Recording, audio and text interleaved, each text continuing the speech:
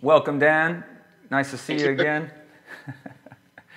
So today's lesson we're going to do some double stops. Did you download the contents of the Dropbox? Yeah, I got double stops in G. It's 2 pages. Yeah. All right. That's what you said?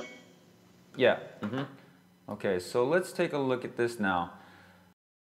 Okay, so basically what we're doing is we're kind of harmonizing the notes in that pentatonic scale and playing them in what we call fourths. And there's a couple third intervals in there too. So I'm going to play this slowly for you and just check it out.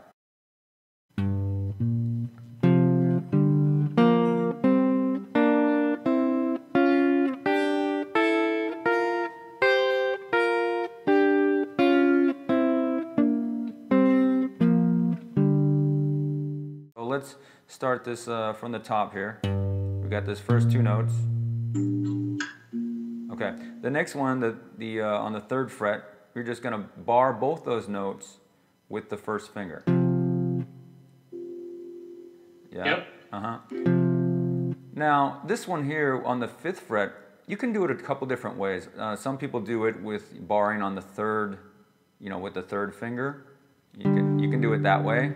Normally, the way I'll do this is with the 3rd finger and the 4th finger. So try it like that, yeah. It's quicker. It's a little quicker, yeah. Okay, so far we have.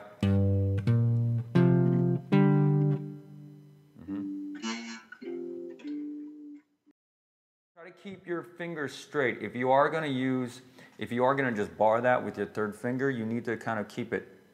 Don't curve it over like this. Keep it fairly straight. Yeah. Like that? Yeah, that's better. That's better. Yeah. I mean, you can angle a little bit. Just don't get too far over there with your angle. Now, let's just do it from that point, from the start, and then ending up at that top note on the 6th. And try that. Up.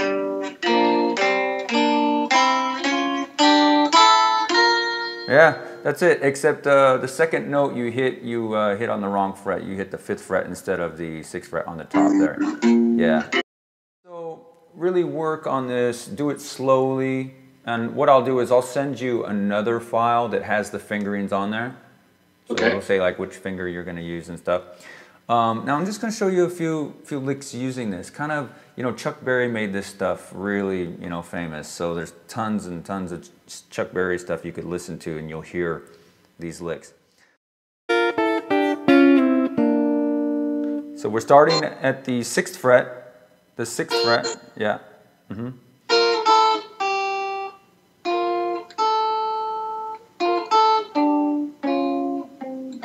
Right. Now, a lot of times, what you'll hear people do with this, Dan, is slide. So you'll slide from that 6th fret down to the 5th fret. So,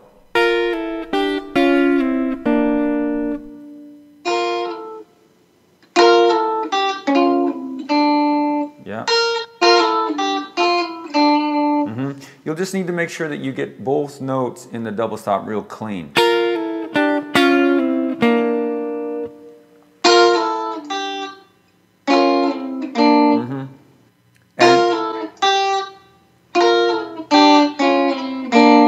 Yeah, it's good. I'll just show you kind of where you can put this. Here we go.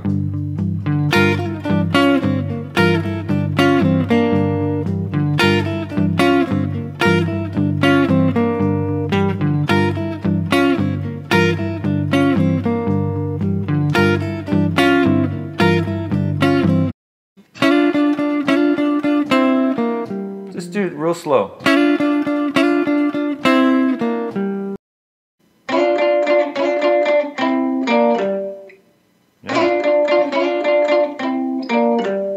Awesome. Yeah, man. That's it.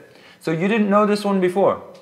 No. Ah, this is a really useful one. I may have played it, but I didn't know what I was doing. Oh, okay. That's cool. Well, now you do. shape. So just 3 frets above wherever your chord is. If the chord is based off of the 6th string. So if you want to do it in, you know, whatever A, there's your A chord, an A7 chord. 3 frets above on this set of strings.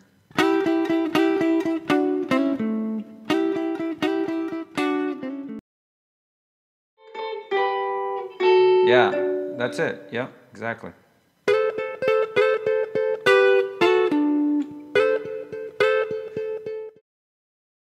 What I'll do now, Dan, is I'll record a 12-bar blues.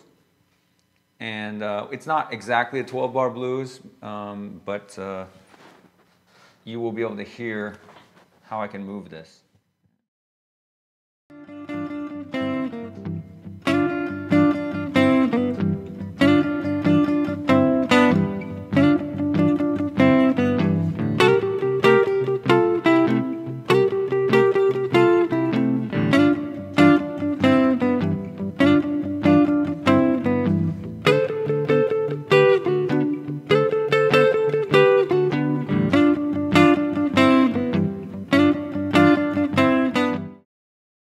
Cool. Yeah. Okay, so that's pretty much all we got time for today. It's been an hour, but I will send you another tab file. You can read the tab, all right? Oh yeah. Okay. I'll send you another tab file with some fingerings, and I will go back and kind of notate these licks and send you those as well. And so, That'd be great. cool. Well, This is amazing. yeah, it's pretty cool, huh?